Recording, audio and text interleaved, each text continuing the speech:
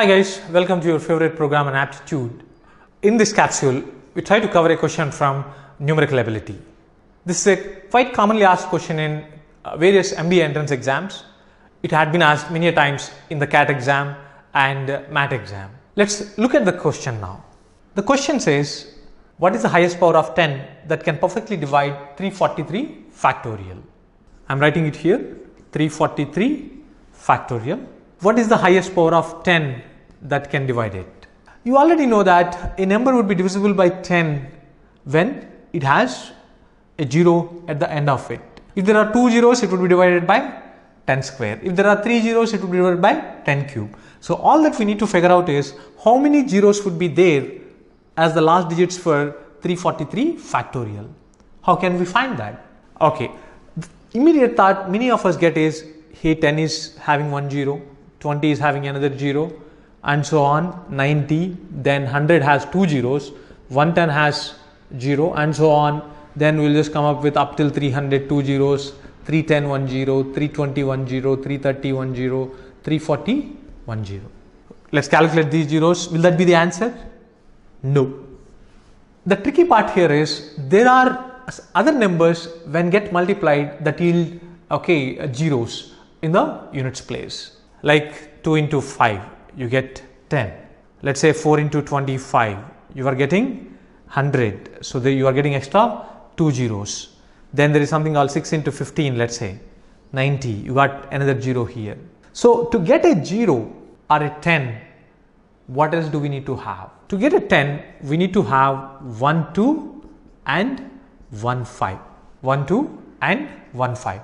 So all that we need to find is how many 10s can be formed in this way.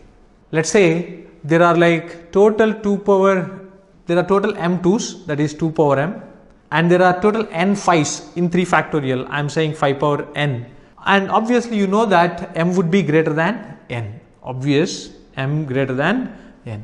But the number of 10s that can be formed would be only 2 power n into 5 power n. So that is how we can find the total number of 10s that exist within 343 factorial. So here we try to answer this question using a formula which has been like very famous. Here, instead of trying to solve this question using traditional method, we try to use the formula to solve it quick. The formula has a new concept called step x function. Step x function means you just need to write the integer part of any value you get. Let's say 5 by 2. The step x is 5 by 2, 2.5, but only integer part we write, so 2 is the value. So this is how step x function has been defined. Now you need to apply the same concept here. As I mentioned, we need to consider 2s and 5s within this 343 factorial. 343 divided by 2 applies step x, plus 343 divided by 2 square applies step function, 343 divided by 2 cube applies step function, and so on, okay, up till 343 divided by 2 power 9. But this will be anyway 0 because 512. So only we will consider up till 343 divided by 2 power 8, which will yield us 1. But as I already mentioned, the number of 2s should be obviously more than the number of 5s. So it's good to find only the number of 5s. Just for the sake of understanding, I have derived this. But what you need to find is actually only the number of 5s that exist, because only number of 5s are going to give the, because 2s are more, some 2s get wasted. It all depends on how many 5s are available for you. So how many 5s are available? Let's write 343 divided by 5 plus 343 divided by 5 square. So we keep increasing the power of 5. Then 343 divided by 5 cube plus 343 divided by 5 power 4. But anyway, it's of no use because that yields 0. We just need to stop where it's going to yield 0. So if you just check this, this would be 68. Then you have this. This is nothing but 13.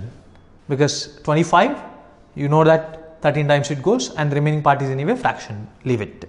Then this will be 2 times. So the answer is how much? 68 plus 15, that is nothing but 83.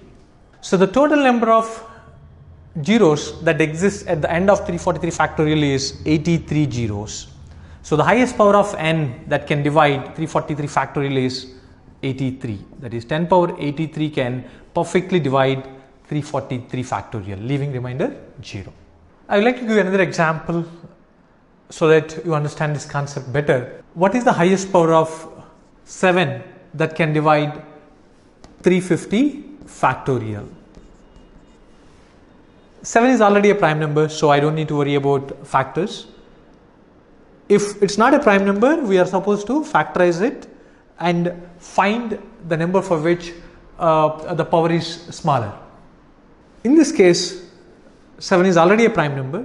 The formula which we need to apply is 350 divided by 7 plus 350 divided by 7 square plus 350 divided by 7 cube, and here I will stop because that will that will be 343, so it will already yield 1, and after that it will be 0.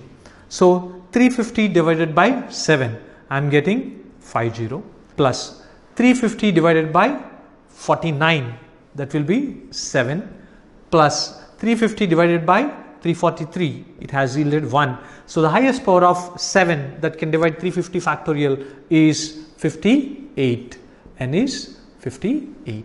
So this is the concept behind what is the highest power of a particular prime number that can divide the given factorial. If it is a composite number, we need to break it into prime numbers and then try to identify the prime number for which the power is smaller. I hope you understood the concept. So we'll be coming up with more such interesting questions in the upcoming episodes. Stay tuned.